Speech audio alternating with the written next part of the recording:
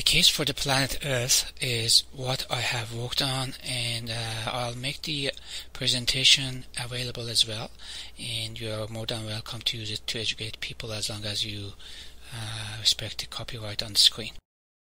This is my disclaimer, and basically it says that I'm not a lawyer. This is not a legal advice, and you need to get a legal advice before you take any action based on the information on this screen or presentation.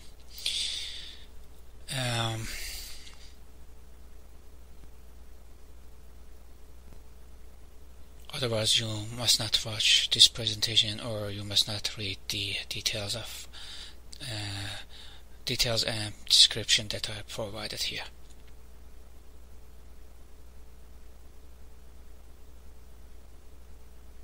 So who is Dawood Tawhidi?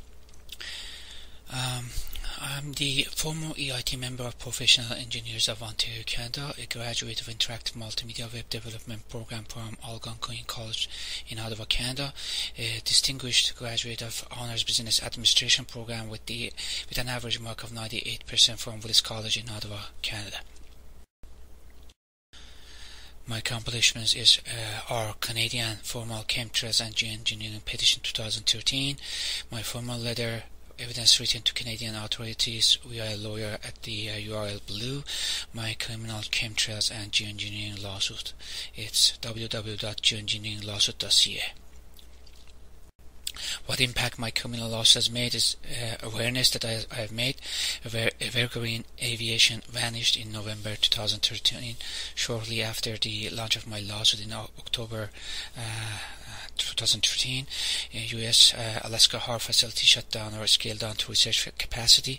Global warming was proven beyond reasonable doubt to be fraud. U.S. Republicans are now opposing global warming, and I believe my lawsuit has had a big impact in their decision making.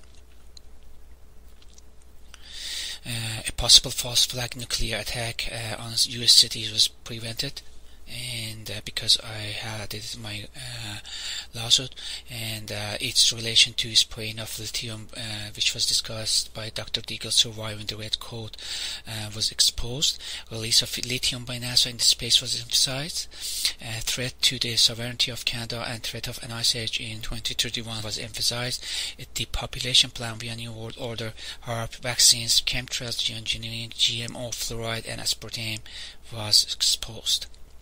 Illuminati, Club of Rome, and creation of one world government through New World Order were exposed.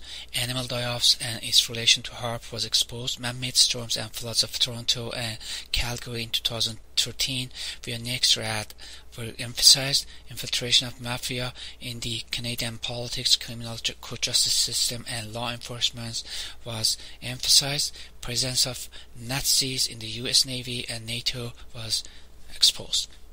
My current situation is that I have been put under extremely high financial pressure, and jobs are being denied to me. I'm about to go off grid, and as a result, the apartment that I'm renting, actually I'm gonna be possibly losing it, so I'll be living with some people. And setups may occur in order to falsely imprison me. My personal security is under threat, and then homelessness is a serious threat for me right now. And these are all happening because of my fight with these criminals and crimes against humanity. So how you can help? Well, if you could hire me, please do so. I'm a web designer and a search engine optimization expert. If you have a website, I guarantee to make a huge profit for you by search engine optimization and also Google AdWords. If you don't have a website, I can create one for you. And if else, then please donate to my work via my site at www.geoengineeringlawsuit.ca. Why we must fight both chemtrails and geoengineering? it's very important to understand both chemtrails and geoengineering. We are heading to an ice age, and an ice age will bring cannibalism, food shortages, extinction of different species, including human. Watch the movie, the trailer, The Colony. Nanoparticles sprayed via chemtrails and geoengineering are cooling the planet and are helping the early arrival of the ice age. Former NASA headquartered consultant, scientist and shuttle engineer Mr. John Casey predicts an ice age to happen in 2031. It's vital to mention both chemtrails and geoengineering in your correspondence petitions with the government officials. Otherwise, you will not receive any response for something you have not mentioned. Those who are asking you not to use the word chemtrails and use geoengineering instead either have an agenda or misinformed, no matter how big their names have become. See my letter to Dane Wigington in regards to his call about not using the word chemtrails and other issues at the URL below. Download the PDF files as soon as you can because my site might not be available after October 2015. A quote from Vladimir Lenin: "The best way to control the opposition is to lead it ourselves." Lithium. This is very vital and important. File a request for information under Access to Information Act for the allowable levels of lithium in water, air, and soil in your region with the FDA and in Canada with Health Canada. Ask an authorized lab to sample and test it for you. So how to effectively fight chemtrails and geoengineering?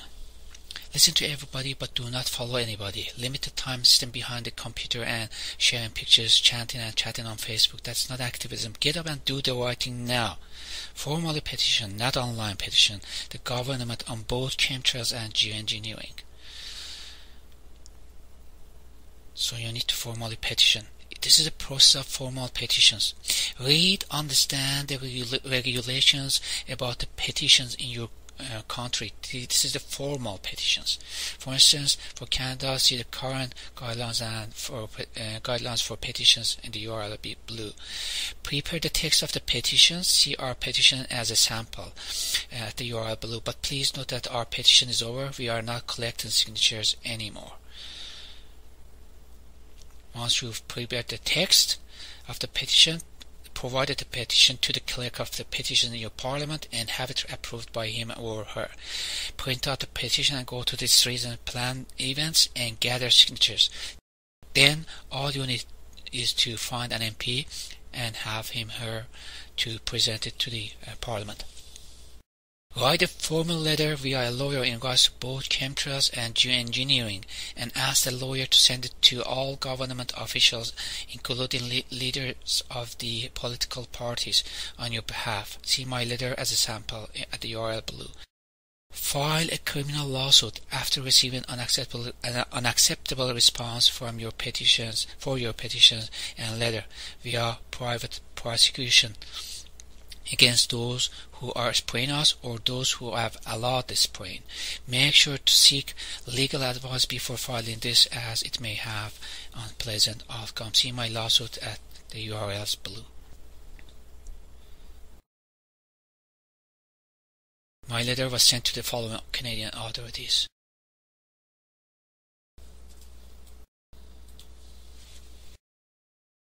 Private prosecution is a tool that gives power to you, to people, to act as if you were a police officer, so you can lay criminal charges against a person or organization who has committed a crime, which is not available in the USA. This must be within 6 months of the offense in Ontario, Canada. Private prosecution is just you go to your court, criminal court, and for example Ontario Court of Justice, and then you get the information form from them, you fill it out, you add your evidence with it, and then you you go to swear it before Justice of the Peace at the Justice of the Peace's office. But you must get a legal advice from a lawyer before you go there, or take a lawyer with you.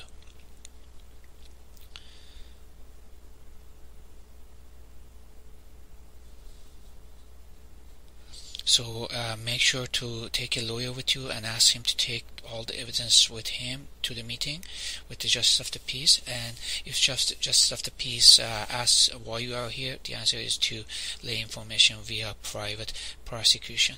By law, any citizen in Ontario, Canada can represent himself or herself if for any reason she does not have a lawyer. A snapshot of my information is here.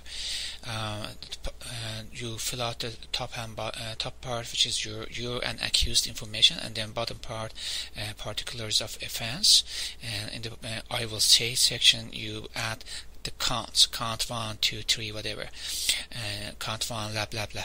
And if you need a second paper for the count 1, you copy the top part and you add count 1 continued, and you go to next count later on. So you add another paper like this, and you add count 2 again with other information on it. If the information that you provided to JP declined, then you have the option to appeal it in the higher court by filing a mandamus application, which is a motion. For instance, I did fill out the mandamus application form, and which I got it from Superior Court of Justice, Criminal Court Intake Office in Ottawa, Canada, and then once it was signed by the court staff, I then served a copy of it to the federal provincial crowns. Unit there stamps on the originals after you serve them, along with the motion documents, transcripts of the initial hearing before Justice of the Peace, which you will have to order it via court support counter as soon as your information is declined by JP. And then I served it and filed it, all the document with the Superior Court itself, along with the affidavit of service, and then I appeared before a judge in a criminal proceeding. Affidavit of service is a form, you will get it from the criminal court intake office. So after you serve the respondents with the necessary documents, you get the affidavit of service, and you just fill it out and swear it before a commissioner at the notary, and then take it to the Superior Court and just serve the court along with other documents. This is my mandamus application form to appeal the decision of Justice of the Peace. Chemtrails are not contrails. In layman words, contrail is caused by aircraft when there is no extra chemicals added to the jet fuel. However, chemtrails is caused by aircrafts when toxic chemicals and metals are added to the jet fuel. Chemtrails is a word, not a slang. See Oxford dictionaries online. Watch out for this information being inserted on some website. For instance, climateviewer.com links to the NASA's contrail web pages and PDF files for the definition of chemtrails, and then it is asking you not to use the word chemtrails. To prove chemtrails, just take a picture or video of a low altitude persistent trail, write the date, time, temperature and humidity of your capture day, and approximate altitude of the persistent trail. Familiarize yourself with the NASA's Appleman chart at the links below. Get the 2-scale version of the NASA's Appleman chart on page 11 of this PDF file. Based on Appleman chart, any temperature warmer than minus 35 degrees centigrade will not allow formation of contrail, even if the relative humidity is 100%. Humidity at which a contrail may persist at the typical flight level is between 60% and 70% if the temperature profile is to the left of the red line, dash double dot line in the Appleman chart. This means any humidity less than above will not allow a contrail to persist, even if the temperature profile is to the left of the red curve. Okay, so we have the Appleman chart here. Horizontal scale is temperature in degrees centigrade, and the vertical scale is pressure in hectopascal or millibar. we have a curve in here. The far left curve is 0% relative humidity, and the far right curve is the 100% relative humidity. We have three regions. Always contrails is a region that if the temperature profile fits in there, then contrails always will be produced, and the other one is maybe contrails, and the other one is no contrails. The red line, double dashed line in this chart shows that at what humidities contrails can persist, which is usually between 60 to 70% relative humidity. So if the air is moist enough and temperature profile is to the left of the red line, then the Appleman chart indicates that the persistent contrail can form. But if the temperature profile is to the right of the red line, then persistent contrail cannot form, even if the relative humidity is 100%. At the typical flight level, the pressure varies between 200 HPA and about 350 HPA. If we take these figures to Appleman chart, we will determine the corresponding temperatures of minus 50.44 degrees Celsius for 200 HPA and minus 44.61 degrees Celsius for 350 HPA. I will also provide a link in the description section for the NASA's Appleman chart teacher page, which is now removed from NASA's website. Print it as soon as possible. You will find the numbers for the maximum temperature possible for persistent contrails on page 8. Okay, so now you are ready to move on to the next step, which is finding the local atmospheric sound and station closer to the area you captured a persistent chemtrails photo or video. Go to meteocenter.com or another site of your choice. You select the station and then select the table text as type, select the date, select 00Z or 12Z based on the time of your capture. 00Z is for between midnight and 12 noon, and 12Z is for between 12 noon and 12 midnight.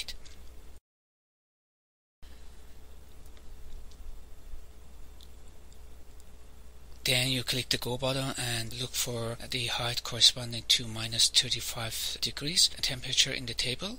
If there is no such a thing, you just use the interpolation to find it. If the height of the persistent trail you have captured is less than the height you got from the table, then that persistent trail is chemtrails, because at the height less than the height you got from the table, a contrail cannot be formed. They will not be persistent. Data in the table shows the height of about 6,200 meters for minus 35 degrees.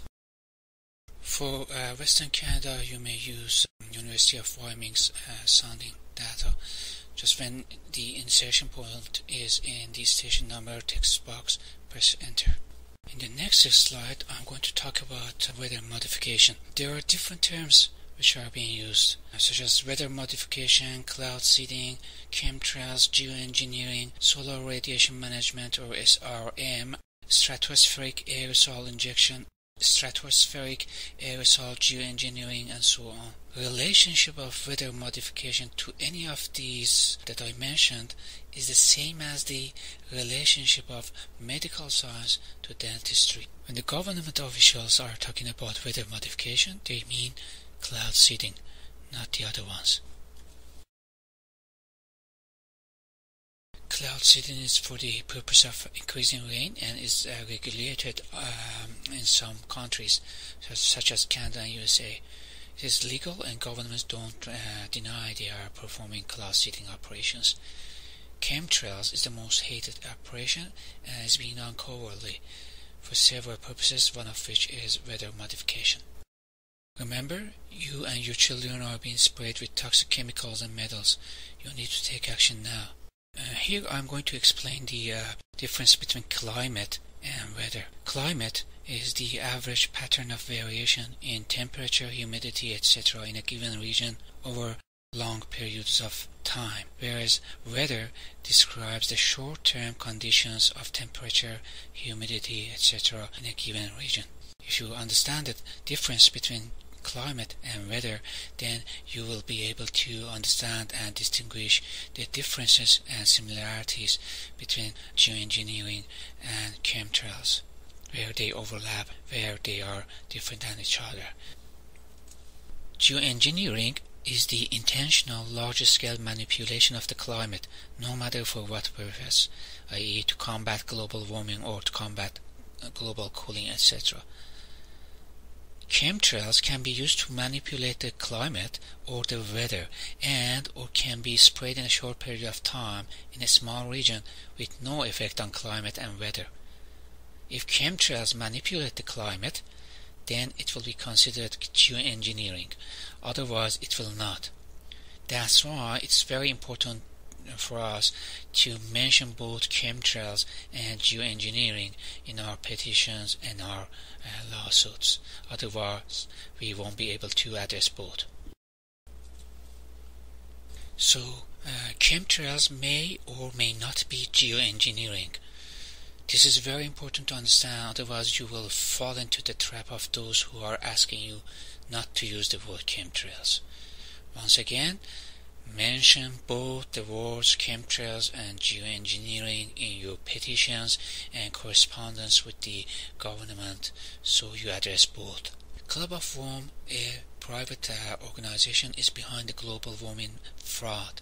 In one of their books called The First Global Revolution, on page 75, this is a quote from that page, quote, "In searching for a new enemy to unite us, we came up with the idea that pollution, the threat of global warming, water shortages, famine, and the like would fit the bill." End quote. So why global warming is fraud? Because NASA has confirmed hibernation of the sun. Sun controls the climate on Earth, and the sun has gone into hibernation or sleep mode.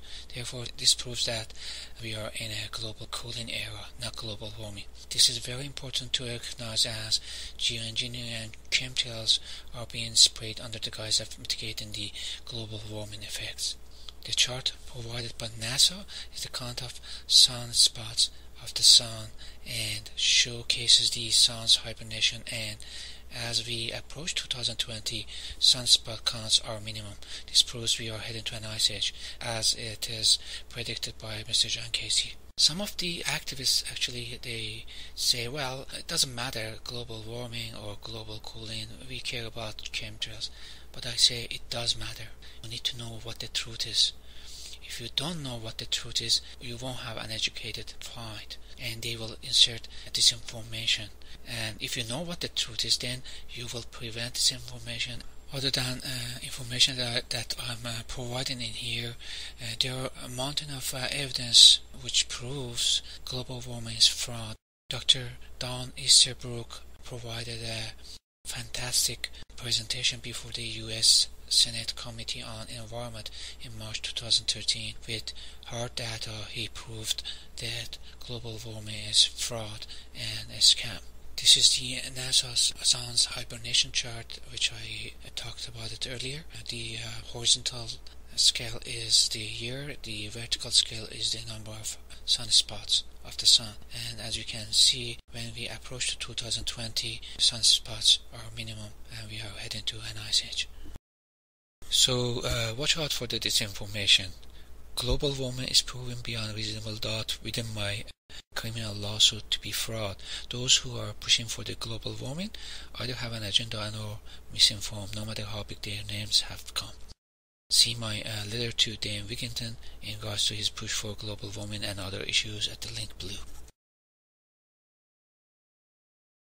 Effect of aerosol on climate and weather depends on three parameters: component of the aerosol, height at which the aerosol is being sprayed, size of the aerosol. Next slide discusses the component of the aerosol. It's a common sense that based on what the component is, different characteristics can be expected from an aerosol. For instance, if components are water vapor, they tend to absorb the heat and trap the heat and therefore tend to warm the weather. If there is nothing in the air and we have a clear sky, then 100% of the sun's ray will reach the Earth's surface. If we add certain particles, which I am going to discuss later in this presentation, then less than 100% of the sun's ray will reach the Earth's surface, therefore will cool the climate and weather. If we replace the water vapor with certain particles, three things may happen. Aerosol may reflect back the sun's ray to the space, aerosol may or may not have any effects in long wave or infrared. This is the waves that are being reflected back from the earth to sky, and or aerosol may absorb some of the sun's ray. Next slide discusses the size of the aerosol. This is the rule. The smaller is the particle size, the higher is the cooling effect it will have. The smaller sized particles will have no effect on long waves and only will have effect on the short waves. Short waves are the sun's ray. However, as you are aware, chemtrails and geoengineering mostly contain nanosized aluminum, barium, strontium, sulfuric acid, etc. So it's perfectly safe to agree that chemtrails and geoengineering are cooling the climate and weather. For more details on this, please see my article, page 4 and 5 of my article in the link below. Last parameter is the height of aerosol. It's common sense that if the height of aerosol being sprayed is lower, then more of the sun's ray will reach the ambient above the aerosol within the Earth's atmosphere, and if the height is higher, less of it would reach that area. So this means the lower is the height of the aerosol, the less cooling effect it will have, because more warm air is present in the ambient above the aerosol within the Earth's atmosphere, and the higher is the height of the aerosol, the more cooling effect it will have. Next slide is about carbon dioxide and whether or not it can cause global warming. If you recall in slide 38, I emphasized that pollution is one of the false flag tests mentioned by Club of Rome. So they have come up with the carbon dioxide or CO2 as the problem, while not only CO2 is not a problem, but also CO2 is the vital part of our ecosystem. To put it in a simple word, human inhale oxygen and exhale CO2, and plant inhale CO2 and exhale oxygen. Without CO2 there will not be a terrestrial life on Earth. CO2 is not a pollutant. Next slide is a table which shows the role of atmospheric greenhouse gases, man-made and natural, as a percentage of relative contribution to the greenhouse effect. If we look at it in more details, we will soon find out that carbon dioxide is responsible for only 3.62% of greenhouse effect, and that water vapor is the most dominant element in causing greenhouse effect and is responsible for 95% of greenhouse effect. Man-made contribution to the greenhouse effect expressed as percent of total in this table. Man-made contribution to the greenhouse effect by all gases including water vapor in total is only 0.28%. Therefore, CO2 is not the cause of fictitious global warming. This is the result of a study made by Philippon Berthier et al. At the link below. Colder, drier conditions plus lower levels of carbon dioxide equals with 39% less terrestrial photosynthesis, 60% less forest cover, 30% less leaf area, 17% less grassland area, 69% less boreal forests, and 286% more polar deserts. Dr. Don Easterbrook did provide a presentation in March 2013 before the U.S. Senate Committee on Environment, and he did actually provide lots of hard data which proved global warming to be a hoax. You can find the presentation at the link below. So in the meantime, it is very important to understand that CO2 does not cause warming, rather it is caused by warming. There has been times that the amount of atmospheric CO2 has gone up while we have had global cooling. There has been also time that the amount of atmospheric CO2 has gone down while we've had global warming. Claim of CO2 being cause of global warming is fraud. Some people raise the issue of U.S. Public Law 105-85 and that we are giving our consent to be sprayed. Don't buy that. If we had given our consent to be sprayed, then there wouldn't have been any right to petition the appropriate government office as mentioned in the US Clean Air Act. For more information, see pages 24 and 25 of the Geoengineering Governance and Technology Policy, Congressional Research Service R41371, prepared for members and committees of US Congress, in the link below. So it is very, very important to formally, not online, formally petition the government and or write a formal letter via a lawyer to the government officials to withdraw any hidden unwanted consent, if there is such a thing. This is a quote from above mentioned webpage. Basically what it says is that under the US Clean Air Act, the US Environmental Protection Agency, or EPA, must adjust its phase-out schedules for ozone depleting substances in accordance with any future changes in Montreal Protocol schedules. I'm gonna let you read this and watch a couple of other slides, and when the time comes, I'll explain again.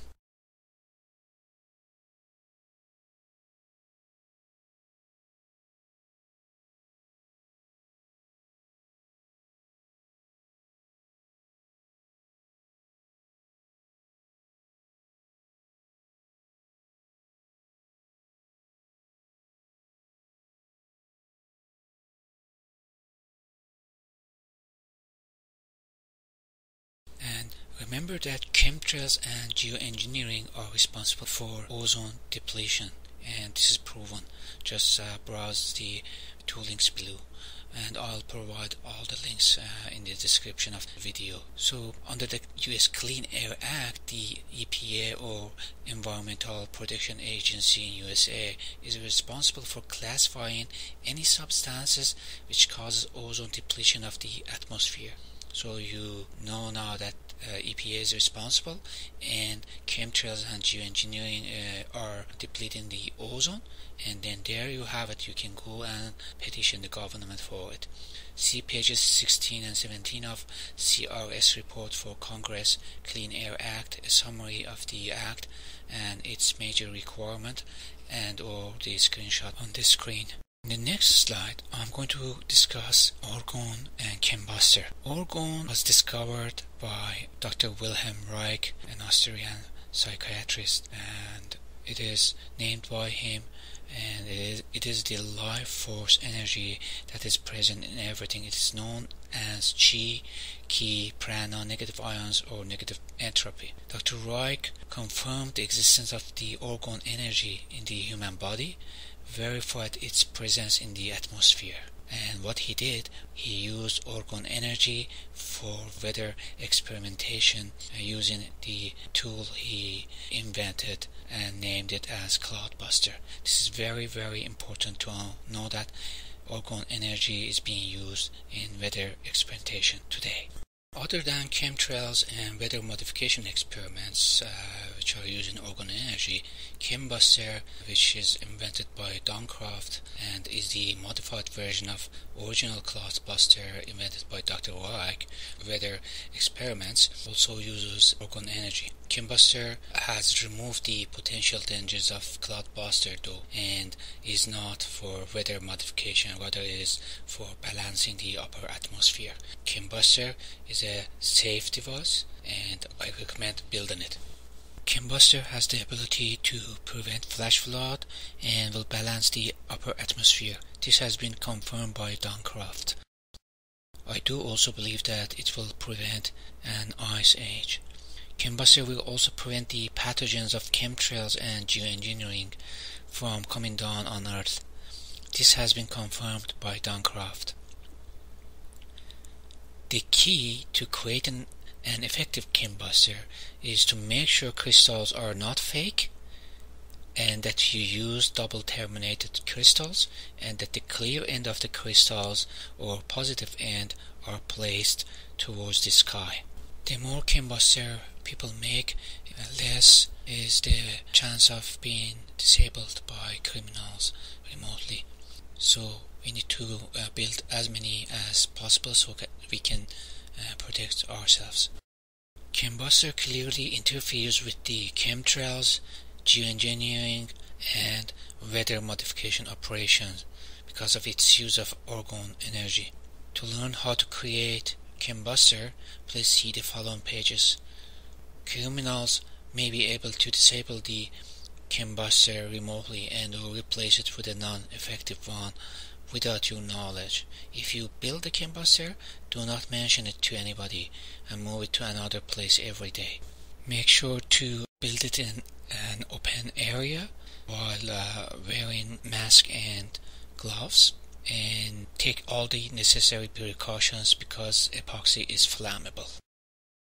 Those who are discrediting the combustor either have an agenda or misinformed.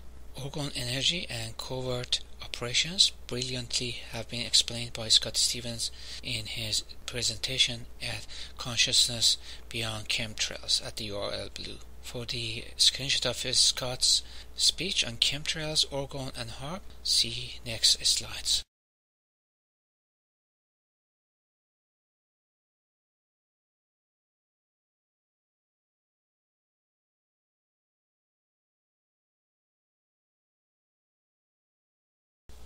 According to former RCMP Chief of Anti-Mafia Operations Ben Suave, mafia groups have infiltrated inside political figures, law enforcement, and even criminal justice system in Canada.